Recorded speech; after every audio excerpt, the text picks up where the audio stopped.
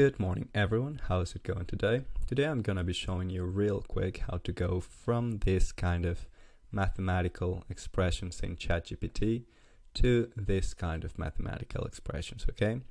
Alright, so without further ado, let's get right into it.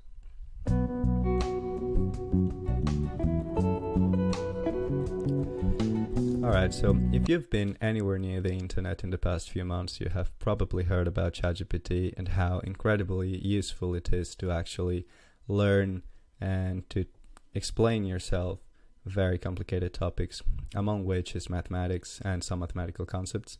So, I mean, personally, I've been using it a lot for studying mathematics and some topics in machine learning, and it's been extremely useful. But something that really came short, with, was with rendering mathematics inside ChatGPT. So whenever I would want to display some sort of equation or something, or I would kind of ask it to explain a concept to me, and it would explain it with an equation, I would have to ask it to use Latex to print the equation, and then go to a Latex converter to actually display the equation with beautiful symbols. So basically I started looking for it, so this is a moment to give a shout out to this awesome dude who did this pretty much for free and who gave it away for everyone. He basically developed exactly what I'm showing you, which is this piece of code right here, which you can copy and paste somewhere where you're using ChatGPT, and then just ask ChatGPT to use Latex to display mathematical equations, and then you just gotta paste whatever the code he developed, and then just hit enter, and it's basically going to render the code in ChatGPT. However, I found that there is a problem with this one, because if you're using it for a long time, it tends to break. The thing, I suppose, is that either Chrome or ChatGPT doesn't really like having external JavaScript injected in a script tag. So yeah, after a few minutes it would just crash, and I would have to reload, and it was very not extremely good experience. So what I did was basically I just bundled that and repackaged it into this equation right here, which basically does the same thing, but I've been using it for a few weeks now and it works pretty good. So I'll be showing you how to install it yourself. So basically the idea behind the equation is that you go to ChatGPT and you're gonna want to ask ChatGPT to display all of the equations using Latex, right? So basically, I mean, what I would do usually is just write a prompt myself, but here I just added a button to ask for to create the prompt automatically, and then you have to click on render Latex, right? And this basically just takes all of the instances where there is this kind of Latex language in the screen, and then it just renders it, especially for ChatGPT, right? And then you can just stop the rendering. But the thing is that if you continue working with this, like for example, give me another equation, it's going to continue rendering it, even if you don't like press the button again. It's like continuously rendering every Latex expression in the screen. So I mean, that part is pretty useful. For the moment it only works on ChatGPT because that's where I was using it. And so now I'm going to show you how to install it. To install it, I actually tried to put it on Chrome Web Store this weekend, but it's taken a bit of time to actually have it like go through all the permissions and like to have it validated. So I'm going to show you how to install it from GitHub.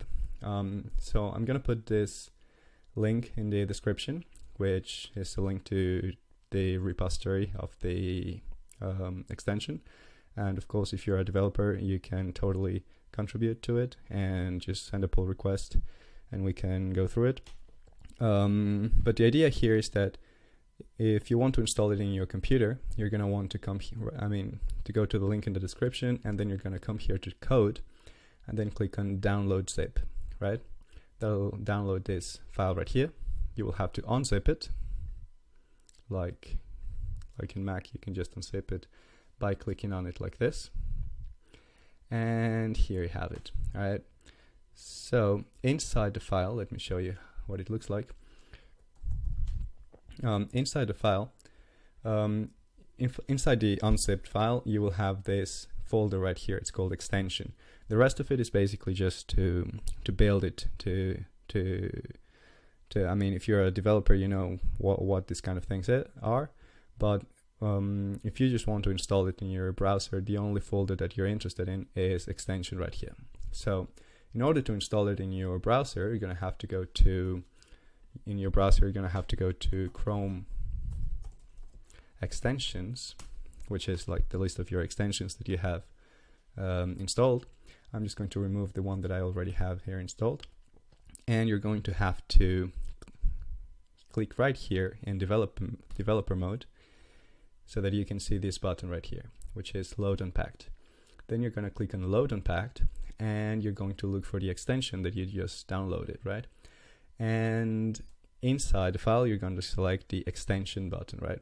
I mean, ideally, I would place this not in the downloads folder, but in some folder that I know that I'm going to keep for a long time, because if you delete this folder, you're going to delete the extension as well. So I would just put it in my documents or wherever you want. And then just select the extension folder, click on select, then it's going to load it. And if for some reason the extension crashes, you're just going to have to click right here and refresh the extension. And now you can definitely just go to ChatGPT like this, and you will have this new extension right here, which is ChatGPT equation renderer. I chose just to pin it here, and then you click on it, you have a pop-up. The first button does what I showed you already. It automatically creates the prompt for ChatGPT, and it asks it to use Latex to render equations. And then you just render all the equations in its request. And as you can see, the renderer is turning all while you have this enabled. So you can continue asking for, I mean, you can just continue your study session, and all of your equations will be converted into this beautiful syntax like symbols. So yeah, I mean, I'm sure that if someone has has a little bit more experience with ChatGPT, maybe there is a prompt to actually do this without an extension. I have been trying to do something like this. These are some tests that I used. I mean, at some point it worked to do this without the extension, but sometimes it just goes crazy, and sometimes it just doesn't work. Like asking it, like if you ask it to use like special characters or something like that, sometimes it works and sometimes it doesn't display the equation. For myself, I've just found that the easiest thing to do was just to use this pretty simple extension. If you're interested, I'm going to show you how to build this extension in a future video, so you can subscribe if you like that. So yeah, I mean, that's all for this video. I hope you found this useful, and I'll see you next time. Cheers.